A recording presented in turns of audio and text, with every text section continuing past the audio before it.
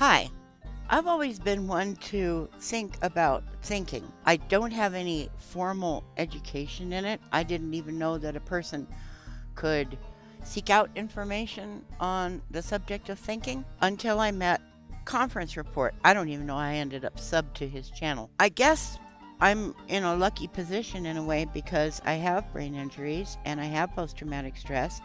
So I have learned that I need to check in with myself about my thinking and my perceptions of reality.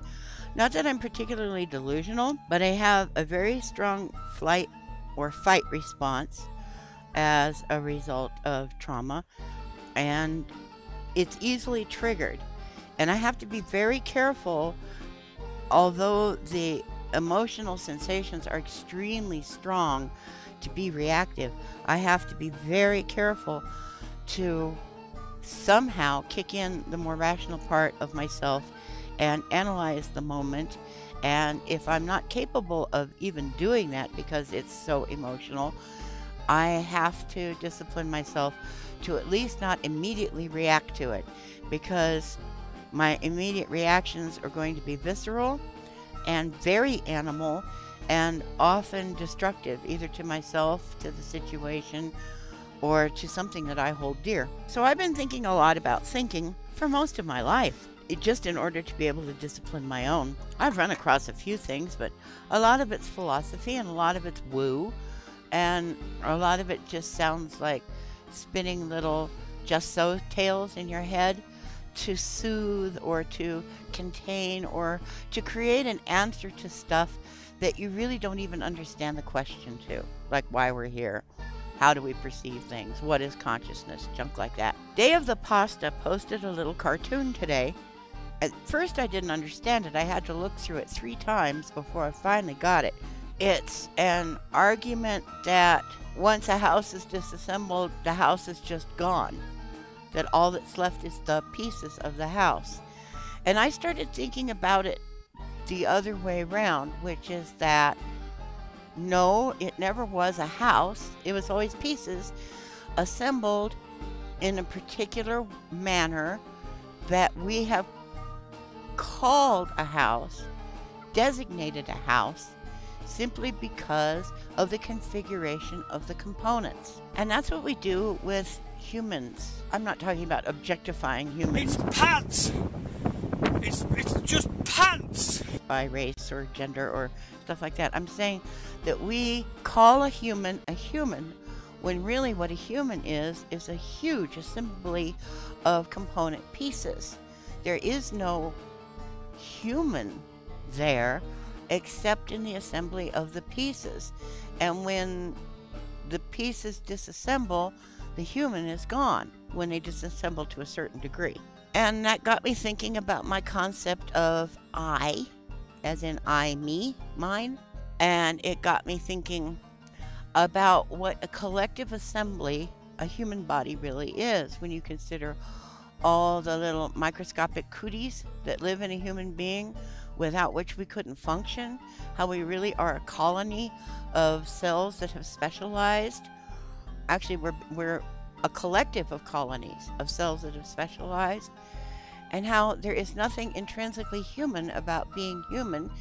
It's just that all the constituent parts put together in a particular assembly we call human, and how our thinking influences our perceptions of reality, because the words we put to things are how we think. Different cultures have different words for things or different ways to assemble words into thought processes.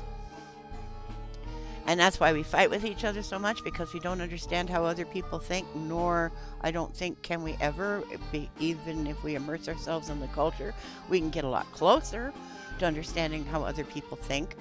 But I'm not sure that we can ever really understand another culture thoroughly if we're not immersed in it from birth.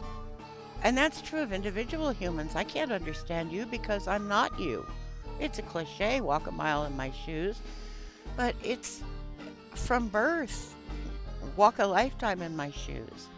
And our fear and intolerance of other people's differences from us maybe says more about us than it does about them. about us as a species and our fear of the other as a threat. So, our perception of reality is that each human body is an individual, is a me, is an I. And the real wonder about all that is, how did it end up being like that? Why don't I refer to myself as we if I'm a colony and a collective? Why do I perceive myself as an individual separate from other individuals? I often wonder if animals perceive themselves that way. I rather think that they do, the higher evolved mammals at least. Maybe the concept of I comes from, we have to keep this body from dying right now because it's under imminent threat. This body is hungry right now. Maybe that's where the sense of I comes from really, really, really, really, really primitive thought processes, possibly pre-verbal, pre-language thought processes. There's a joke. The brain and the heart get into an argument. The brain says, I do all the thinking and I figure stuff out, and so without me, the body would die. And the heart says, I pump blood to every part of the body, including you. And without me, the body would die.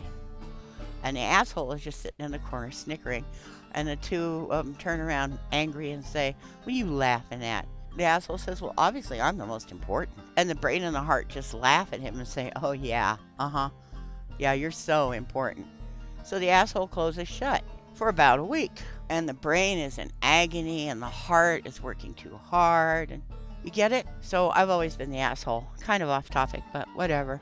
So thinking about thinking, I'm getting to do it in a lot more organized and disciplined way now, thanks to conference reports. So I guess this is kind of a shout out to him. He does a lot of walk and talks, and he does a lot of pondering at his kitchen wall, which is just gorgeous. He also does a lot of thought experiments by manipulating objects.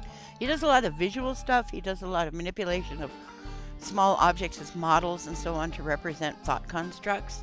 He's writing a novel about what would happen if we lived in an antinatalist world. If you get a chance and you want to do some thinking about thinking, I really recommend him. He's not the only one, of course. He's just the one that I like because he's mild-mannered and funny and creative and a little devilish and thought-provoking. So that was some thinking about thinking. When the house is gone, the house never really was. It was just an assembly of component pieces that we designate a house. So that's one of the limitations of language.